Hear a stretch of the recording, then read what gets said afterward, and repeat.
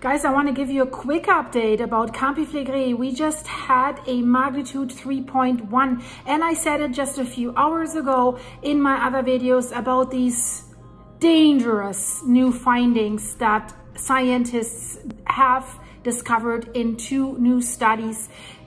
This changes everything. A game changer, guys. I'll put the video in the end screen. You really should watch that, because they got the data wrong. They got everything wrong. The carbon dating and what Campi Flegrei did, and especially what it can do, and what the current Brady seism, the land rise, the escalation of the temperature at the fumaroles, the earthquakes, the magnitudes, the earthquake swarms, what that means. Guys, this is getting really, really dangerous. And now, today, on October 26th, 3.1, 1.4, 1.1, 1.7.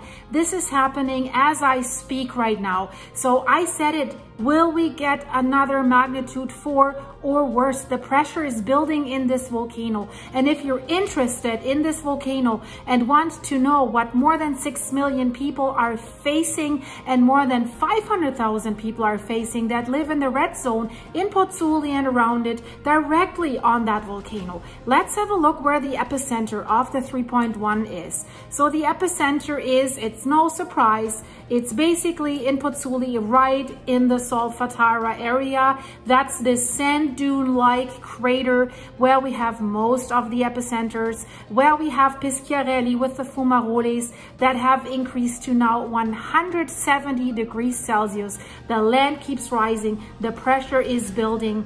Magma is at shallow depth, guys, and now we know that magma is connecting to the surface. You might wonder, what does that mean? I'll get to that in a second. Let's get back to the earthquake list, because this has been a continuous earthquake swarm that's been rattling the area, the Campania region, for weeks now. If you go back, look at this every day. There's sometimes a little bit of Vesuvius in between, but who cares about Vesuvius when we have to worry about the super volcano, Campi Flegrei, and it's getting in the higher ranges. We see more magnitude 2 plus 3. And guys, for a volcano, this is a lot. Don't compare it with California, where people say, a 4 point something is nothing, so why do you worry about a 2 something? First of all, California is prepared for earthquake intensity, and second, we're dealing with a volcano. So this is making the caprock layer more brittle with every shake. And go down the list, every day several earthquakes, and it's getting higher, 2.8, 2.5. I could go back 3 weeks.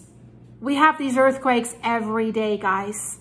And that's why I'm saying you have to watch this video in the end screen, because it changes everything we knew about Campi Flegrei, everything we thought would be the risk right now. These 2 new studies are the most important studies that we have seen so far, guys. And of course, I will keep you updated about this earthquake swarm, if it's escalating any further into something that we have seen in February just this year, guys. And I'll see you in a second if you click the end screen here. And if you want to support my channel, click the link in the description and buy me a coffee. Thank you, guys. In a second, trust me.